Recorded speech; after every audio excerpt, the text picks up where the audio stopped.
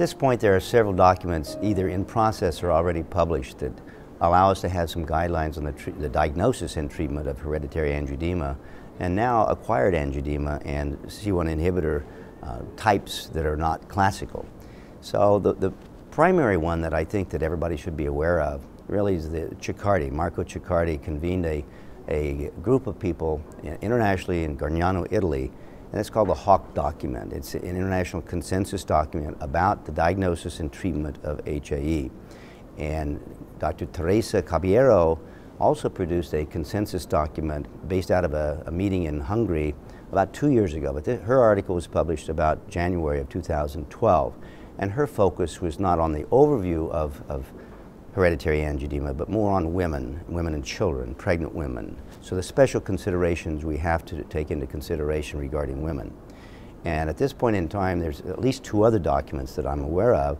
One is the Joint Task Force, the American College of Allergy, Asthma and Immunology, and the Academy of Allergy, Asthma and Immunology, IACCAI, and WAO are involved in this as well. The Joint Task Force is in process, and there's an international consensus document on angioedema, hereditary and non-hereditary angioedema, such as acquired or ACE inhibitor induced. So those 2 documents are in press or recently published, such as the ICON document just within the last couple of days. So they all address the issue of diagnosis and management and special considerations in different populations, including children. A consensus means an agreement by the majority. There's not a uniform agreement on most of these issues. I should say there's not a uniform agreement in some of the issues. Generally speaking, there's agreements that since we have all these great new treatments to manage hereditary angioedema, we now have the dilemma of selecting which patient should get what treatment, and sometimes no treatment. But again, the whole focus, because we have this great dilemma now of choice, is choosing the best treatment for each individual patient. So that means we have to assess how severe the disease is, how frequent it is, where the attacks occur, where the patient lives, their access to medication and treatment providers, their insurance, what that will cover, the sex, because the treatment of women and children different than for men. Androgens have, throughout my lifetime and my career, been the classical treatment for chronic hereditary angioedema. It has side effects, androgens, the attenuated androgens do. They work, they're inexpensive, but they have side effects, and we should use the lowest dose of that and all medicines to treat chronic diseases. Some people cannot be good candidates for androgens. Women, in my opinion, are not the best candidates for androgens, but especially women who are pregnant or breastfeeding should not have androgens. And that is one of the consensus guideline recommendations as well.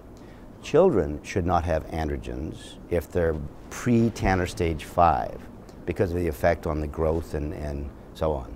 So there's good consensus on these issues. Which patient, how severe is severe, how frequent is frequent, etc.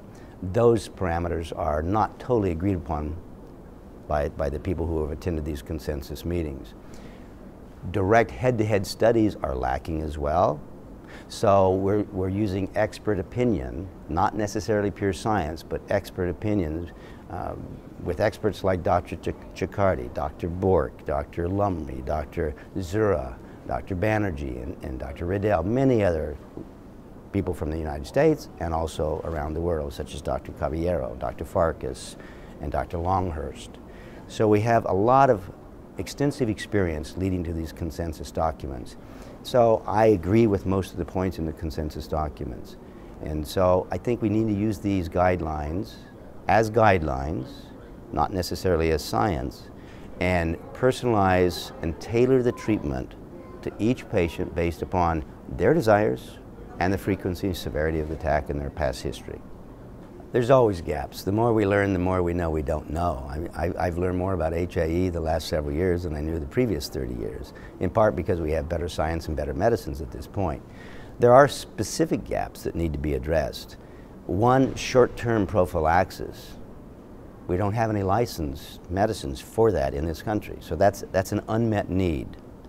And the proper treatment in women is a little uncertain, other than the caveats that I just discussed as far as avoidance of certain medicines, androgens and antifibrinolytics during pregnancy, okay? So that's, and in children who are less than Tanner stage 5, certainly less than 12 years of age, we don't have any indicated medicine in this country. Now we can use them off-label, we can use a compassionate need, but the FDA has not approved any medicine for less than 12-year-olds in this country. So that's a dilemma right there as well. So I think those are unmet needs that we really need to pursue to increase our approach to this disease and improve our approach to this disease. The international guidelines are pretty uniform in recommending that most patients need to have on-demand therapy available. In fact, all patients should have on-demand therapy available if they have HAE. And many times, probably most times, that's sufficient in the management of their disease. But not always, and that's where the personalization or the individualization of patient selection and treatment need to coalesce.